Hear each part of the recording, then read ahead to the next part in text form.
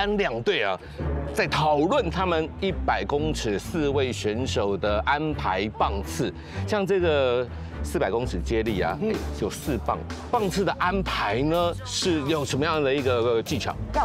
其实它是有一点点策略性的，那基本上就是说每一位。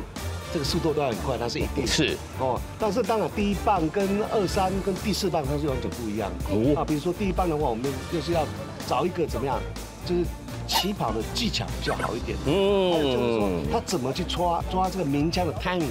对，抢得先机，这个很重要。等下我们那个400公尺的话，因为第1棒其实因为有枪声，压力很大，压力很大。所以谁不怕枪的？我也很怕。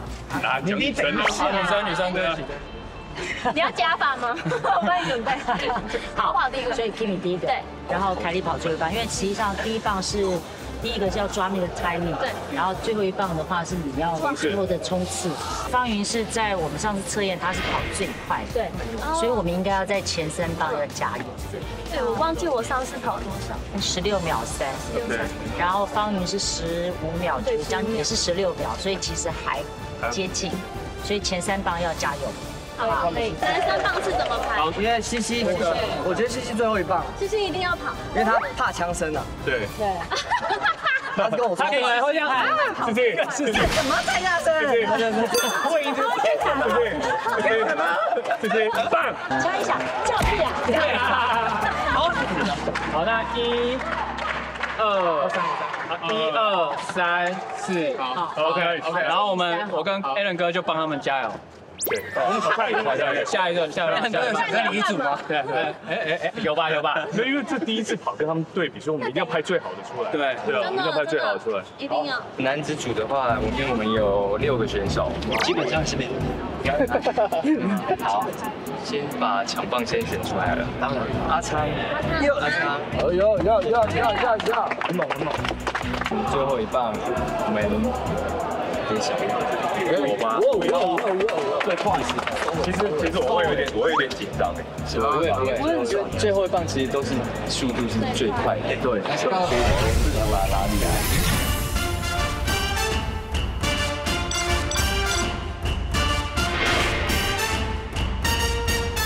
大家知道吗？2016年巴西里约奥运会的400公尺接力赛，最令人惊艳的就是日本队拿到银牌，亚洲国家拿到了100公尺的银牌。重点就在于日本队他们的接棒的技巧，全世界都赞叹，包括了闪电 BOT 都赞叹。你要人头还是？好，红鞋是人头。来，加油！人头，美的。靠那个红队，我们蓝队是第2道。OK。好了，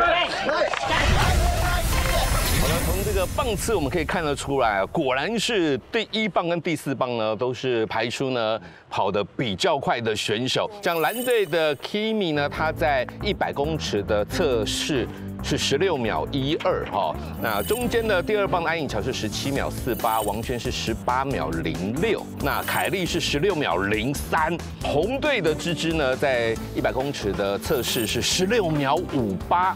那第2棒起奇是16秒78，阿乐是19秒41，Fang-Yun是在16秒之内哦，他是15秒99，最快的。所以这场比赛呢，到底第1面奖牌，第1个分组比赛的冠军会是哪一队呢？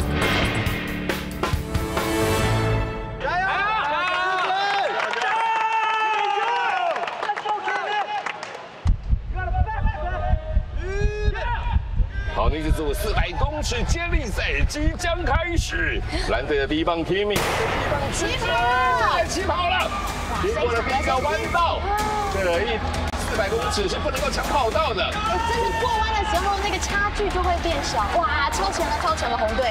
对，红队的芝芝，通常呢，芝芝的爆发力是非常强的，他打篮球都是打得一节，接棒啦！接棒了，在红队的第2棒的启奇，现在稍微距离有点拉开。乔，对，即将要进入到第3棒啊，这一棒是最令人担心的，红队的阿乐以及蓝队的王瑄，掉棒，真的是掉棒会差最多哇！刚刚红队的优势已经瞬间就没有了。不过经过了这个弯道之后，现在是蓝队的王瑄持续的领先。大概有10公尺。现在第4棒冲刺棒，直线蓝队的凯莉，马上是红队的Fang-Yun，现在只有落后一点点这个距离，冲得上去吗？红队的Fang-Yun还是蓝队的凯莉？凯莉现在要准备通过终点，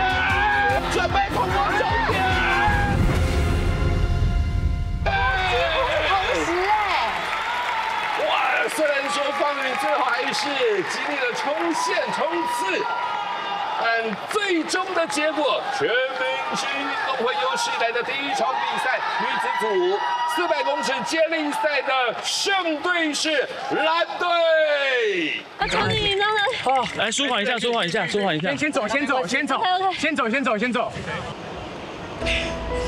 我犯了最不该犯的错。怎么哭了？哎呀，为什么？刚刚跳棒了，需要一点爱了。没事的，给他一点空间，完全没关系。No， 对，完全没关系。你是有实力的，没关系，没事。我们就不给你卫生纸，你哭到底。我们又不是因为你输很多，输一点点而已。没问题。点满2包给你拿。好看，真的好看。坚定我们的没有问题。志气，你很棒，对，已经很棒。我觉得我今天跑得快耶。很好啊。谢谢你。正式的参加这个运动比赛才知道，真的0.几秒真的都差很多。前面追回来的秒数都被我浪费掉了。我觉得这个超级不应该翻，真的我不知道怎么形容。接下来进行男子组400公尺的接力赛，我们再来看看蓝红2队的阵容分别是谁呢？蓝队第1棒邱雨辰。第2棒胡宇威，第3棒郑毅，第4棒夏荷西。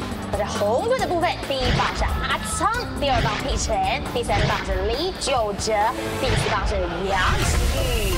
男子组400公尺接力的比赛要开始了。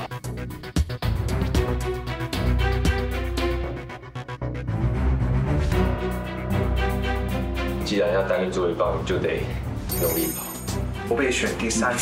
然后就开始紧张了，可是有点期待的紧张。OK， 当下听到教练把我排第1棒时，压力蛮大，对到毛地。其实当下也真的蛮紧张的，因为我上次跑第1棒是在我小的时候，然后就告诉自己说，我就是专注在我这些跑道。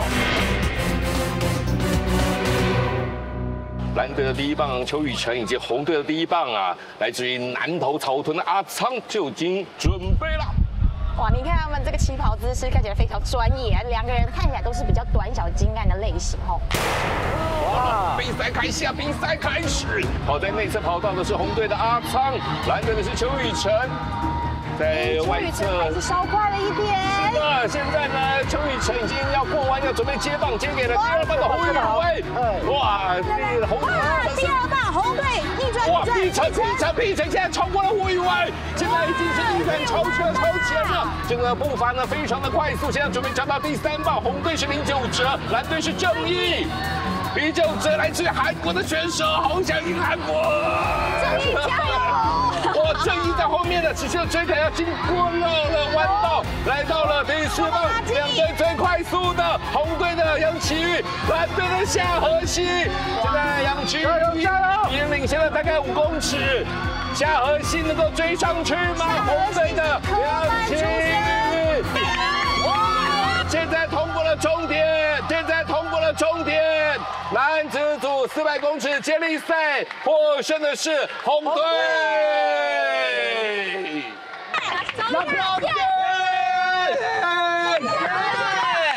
睡啊！教练喊一下！喊一下！1、2、3，红队！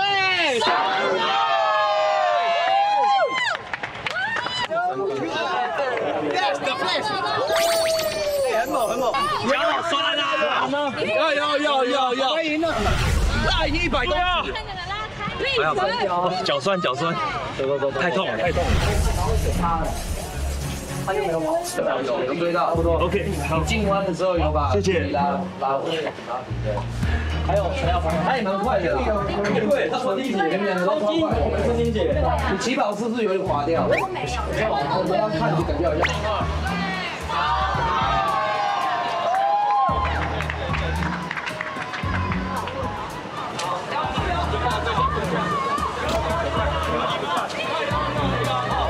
心情其实有一点受影响，因为我觉得应该要好好的表现的，但是就自己的身体状况，我觉得没有处理好，觉得对队员们很抱歉。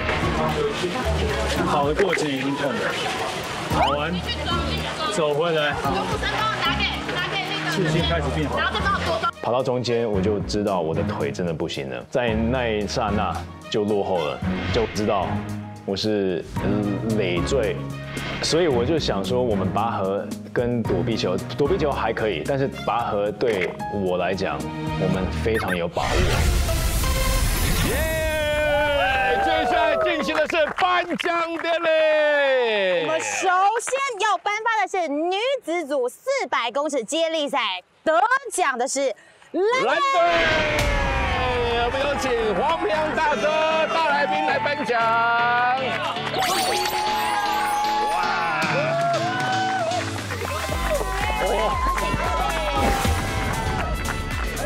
哇，他们只赢了0.13秒啦！哦，接下来颁发的是男子组400公尺接力赛，获胜的队伍是红队。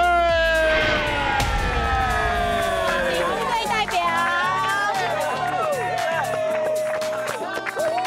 哇！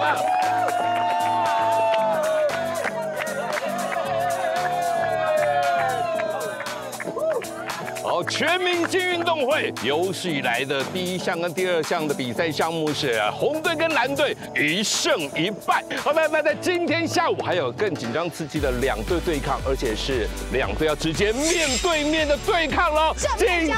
正面交锋，敬请期待，耶！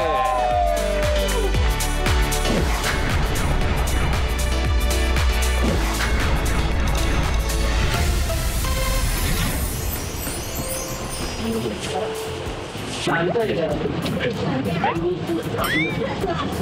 一接棒的时候我们才开始，一接棒的时候开始。没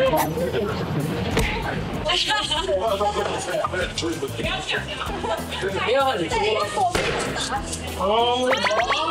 可以啊，他们那一队有九哲哥跟小玉嘞，我们就是靠技巧啊，讨教了一下，就是景美女中。1、2、1，马上开始！现在的势均力敌，蓝队稍微占了一点上风，但红队这边呢不肯放弃。不过呢，红队在整个陈汉典打头阵，现在似乎已经是等太久了，蓝队快要把绳子给拉过来。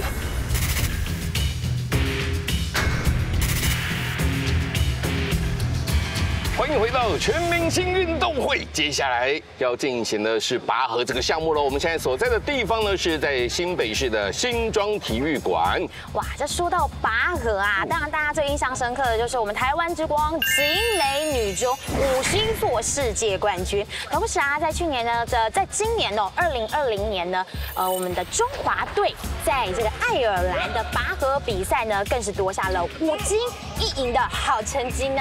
其实呢，拔河比赛啊，它是有分呢全队的重量，大家猜猜看，红队全队重量比较重，还是蓝队全队的体重比较重呢？哎呀，好像红队看起来蛮大只的，这么尴尬是不是？对。好，公布啊，红队男选手加女选手10位选手加起来总共的体重是619.8公斤。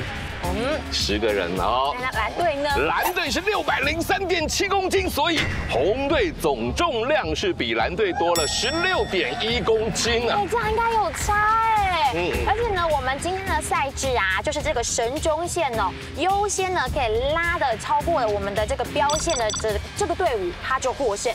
3战2胜制。各位好，对，我们这是负责拔河的裁判。对，那我们再次这样讲解一下规则，我们这次采3战2胜，好，3战2胜。那我们呢，双方呢在位置的部分呢可以自由安排，你要交叉或单边都可以。那我们要注意几个地方哈，就是最后面的一位那个选手，我们不要把绳子好，不要拉完你的腰部或者是手部，因为怕在拉扯就会发生危险。全明星运动会。 红队、蓝队拔河比赛3战2胜制的第1场的比赛就要开始了。你看大家他这个是突然就严肃起来了，那个眼神之锐利呀！两队都是最重的选手压阵哦。红队是李玖哲，那么蓝队的部分是何有伦。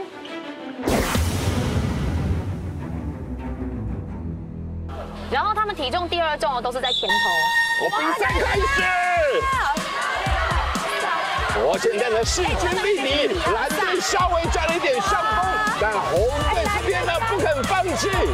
不过呢，红队在整个陈汉典打头阵，现在似乎已经是挡不太住了。蓝队快要把绳子给拉过来，在这个时候，像是蓝队拿下了第1场比赛的胜利。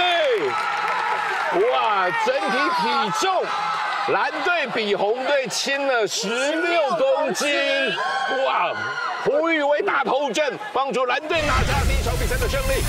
其实我从这个比赛过程当中，我看起来并不是因为这个体重太轻，而是因为他们戴了手套。哦，蓝队缠纱布。对，他们戴了手套，绳子一直往前拉，他们止不住了。是，所以才输了这第1场比赛。所以就是你说的防滑啦。对。反而戴了麻布手套的红队手比较滑，拉不住绳子。对，是因为这样子吗？对，你待会看你就知道了。对。但是我发现他们红队啊，都是1、2煞，就是不是煞。你是不是就变成说在秒数上面，你就会有2秒的时间是放啊？这个力道倒是我倒是觉得还好，因为每个人节奏都不一样。对。但是最主要我在煞的时候，你握不住的话，身子就往这边拉了。对。是，所以现在蓝队先下1程。哎，有力有差哎，有差哦！怎么2个那么壮在那边？前面投币，不要投币，从来没有好久没有那么嗨过。对啊，好久没有就是嗨到就是哇！心情调整心情，好，稳着。因为我们现在不一样的是，他们用绑的。你可以帮我拿手。他们每个都是用绑的。对，我们这个很滑，你不觉得很滑吗？包裹帮我们拿。我试试看好了。我们来滚一下。对啊。那第2件事情就是刚才是都在前后，我们在平行。OK。我们用身体这样转。好。看，我觉得这个太滑了，这根本抓不住。我们还没开始的时候，重心就全部先往后，反正我们就不要。因为他们也往后，我们也往后，其实就是拉住的。那可能 maybe 我们太客气，一开始我们他们往后拉，就一逼。我觉得在开赛的前3秒、5秒的时候，我们有把绳子拉回去。整个节奏上，整个 tempo 上面有一个很大的问题。我们一开始在休息室的时候，大家都说，那我们感觉就重很多啊，壮很多，应该不会输吧，但不能轻敌。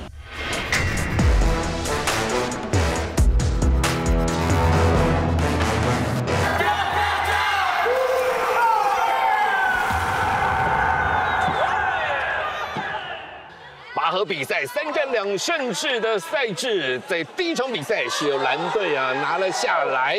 第2场比赛要展开，双方是互换场地。同时呢，在红队的部分呢，也换了策略，把麻布手套拿下来了哈。开始呢是绑着绷带在手上。施法蓝队正确的做法，不知道这一次呢，红队有没有机会扳回1城？对，红队现在已经是背水一战了，退无可退。这1场再输的话，就要输掉拔河比赛了。没错，而且蓝队在上午是伤兵比较多的哦，红队还有体重的优势，有没有办法在这个第2场比赛再下1城呢？